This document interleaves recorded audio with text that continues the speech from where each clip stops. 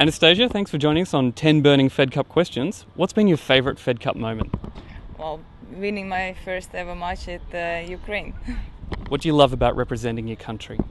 Everything. I think it's we have a great team. It's a fun week. I enjoy spending time with girls on and off the court. So yeah, I think pretty much everything. Which country is your favourite place to play? Well, that's my second one, so I can't really. I don't know. I wouldn't mind to go to Russia and play them. Which team is the toughest? Well, we have a tough one here in Italy, but playing against Italy, but I think we're pretty tough. Which country has the loudest supporters? Us. Why do you play Fed Cup? I love it. It's fun. It's you represent your country, and yeah, I don't know. And that's what you do. Singles or doubles?